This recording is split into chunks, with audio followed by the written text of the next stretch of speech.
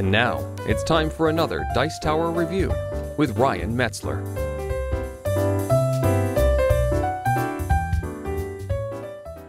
Hey everyone, it's Ryan Metzler here, and today we're going to be taking a look at an unpublished game, but one that's on its way out. We're going to take a look at Ragami, which is a game from a Portuguese designer. You may know him from his game Vintage that came out in the United States just recently. This game is a game not along the lines of wine, but more along the lines of angels versus demons.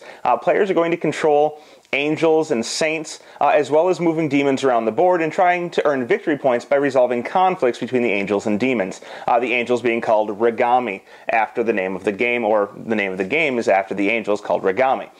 Each player will control their Ragami, trying to get them into conflicts, resolve those conflicts for victory points, and maybe banish some demons using their saints in order to get further victory points. And the player the first to get to 30 is going to be the winner. Well, maybe. The first player to 30 is going to end the game, and then you'll total up extra victory points, and the player with the most victory points will be the winner.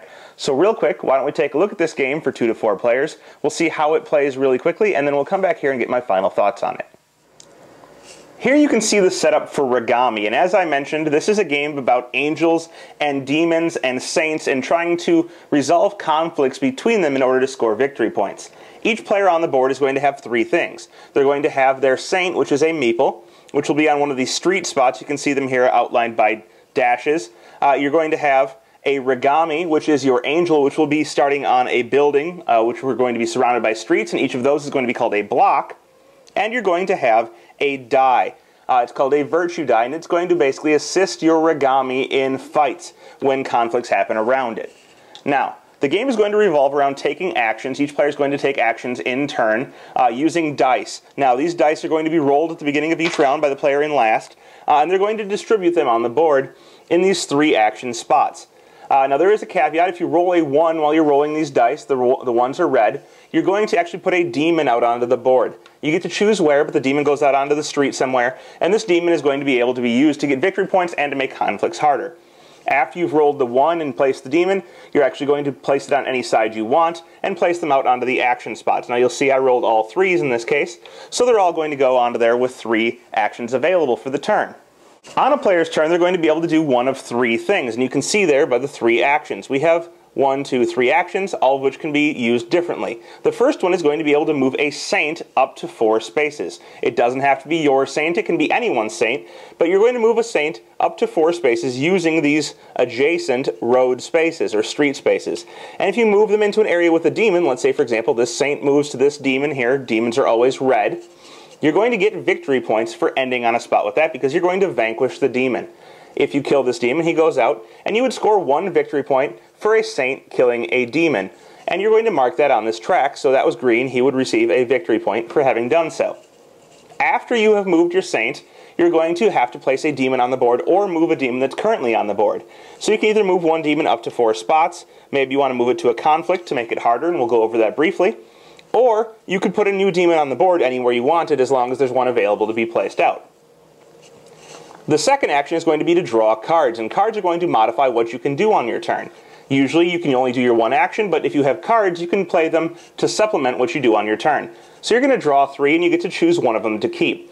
Cards do all kinds of different things. For example, this one here says that you give the player in last place 1 victory point, and then you get either 2 or 3 of these cubes. And these cubes are going to help you in battle. They're called power cubes. We'll use those in conflict. We'll come to that shortly. If there are 2 players tied for last, you give each of them a point, you'll get 3 cubes. So, could be better. This one here is going to allow you to start a conflict outside of using the conflict action, which can be important. But you have to pay 1 of your power cubes in order to do so. Or we have this third one here. This says that you can basically use an action as if not using the die, but you have to pay a cube to do so. So essentially if a die has been used all the way to the point where there are no more of that action left, you can simply pay a cube to use it anyway. And those cards are going to let you modify your turns in many more different ways than what you saw right there. But this one allows you to draw 3 cards and keep 1. And then the last one is going to be able to allow you to do a conflict. And in order to do a conflict, your Ragami, which you can move using different actions, and I'll go over that briefly, you can move him to a conflict. Let's say, for example, the green Ragami is here in this conflict. Moving Ragami is actually accomplished by using any of these actions and simply choosing the bottom option instead of the top option. All actions can be used to move a Ragami rather than taking the normal action. Resolving a conflict is going to make you match the conflict's difficulty with the amount of power that you have or need to pay.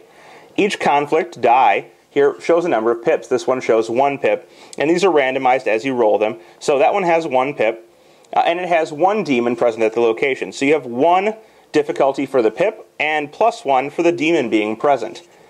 This means that the difficulty of the encounter or of the combat is 2, and you're going to have at least 2 power. Now, you can get power or use power by having these power cubes, which you can obtain in various different ways, one of which is actually having your Ragami present when someone else resolves a conflict will get you 2 cubes.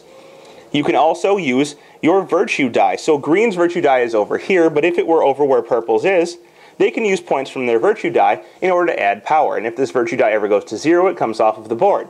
So they could get 1 power from rotating this to 0, and that would make them only need 1 more power to resolve this conflict. In addition, you can actually get a bonus in power from having other people's Ragamis present in your spot. So if yellow's Ragami was over here, that's 2 power. I wouldn't actually need to use my virtue die, and I would have enough power to defeat this conflict without adding anything else. However, yellow's going to get 2 power cubes for being present and helping me. The final way to have power added to you is to have somebody else's saint present with you. That would actually be yellow. So let's say yellow's saint was here and yellow's Ragami wasn't. Because a Ragami and a saint of the same color can never be in the same spot. This saint adds 1 to my power. So we have 2 conflict, -1 power means I only need 1 more, and now I could use my virtue die to get that last power, resolving the conflict. When you resolve a conflict, you're going to get as many victory points as the die shows. So in this case, I would get 1 victory point for this. I would move up my marker, green again, 1 spot, and I would move up my conflict marker 1 spot in order to show that I've resolved 1 conflict and I now have 2 victory points. As you take actions, you're going to rotate these dice down, showing that these actions have been taken multiple times, and there are 3 actions available for each type. As you get them down to 1, you'll see that they turn red, and there's only 1 more action of that type available. When that action is taken, you're going to move it to the bottom, and that action is no longer available unless you manage to use a special card which allows you to take an action, such as the conflict card I showed you earlier. In addition, each time you resolve a conflict, you have the choice of rolling this die, which is the conflict die, which can potentially add more to your power. You'll see it has 1, 2, or there are blank sides which have 0 on them. If you roll that die, you can no longer add anything to your power after you roll it, so it's kind of a chance to resolve a conflict without having all of the available power, which you can either succeed or fail, and if you do fail, you'll have to retreat back to an empty block where the conflict is no longer happening. You're going to go through this until you manage to get all of these actions down to 0, at which point the round will end. At this point, you're going to basically rotate all of these dice. These conflict dice will go up by 1. They'll become 2 here, in this case, unless it wasn't resolved. This one will become 4. This one here will become 2. They'll all go up. Any of these dice that weren't used, the virtue dice, will rotate up by 1, +1 for each Ragami adjacent. So, for example, if green were to have their die here, it would actually go up 2 because he's present, and it goes up 1 automatically, so he's now going to have 3 virtue power, and you're going to go on with a new round. You would bring out some more conflicts by rolling these black dice if any of them were removed. So let's say this conflict was resolved, you'd roll a new one. You'd roll a new one. I dropped one on the floor, but you'll roll a new one. It comes out with a 6, which is very difficult. You would pick a random location and flip it over, which is 16, and that die would go out on spot 16 with the die so that you can go and have a different conflict in a different area. Now this brings up an interesting point. If you ever need to rotate these up to 7, you're going to actually close an area off to Ragami Passage, because 7 difficulties don't ever happen. If this happens, you would remove the die from the board and you would flip the location over to its opposite side. You can see here it has a no Ragami Passage, meaning that Ragamis cannot move through here, nor can they stop on this spot, and nothing will ever really happen in this area. You're going to go through this until one player manages to hit 30 points on one round overall. So they're going to try and get to 30 points. At this point, it'll be the last round of the game, and you'll add up victory points at the end.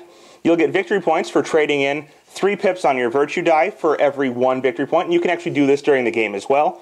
You'll have victory points for resolving conflicts, victory points for power cubes that you can turn in, and whoever has the most victory points after one player reaches 30 points and ends the round is going to be the winner. And that is Ragami. Now, as you can see, this is not a heavy game. It's probably a medium weight game, one that you're going to be able to sit down and learn relatively quickly.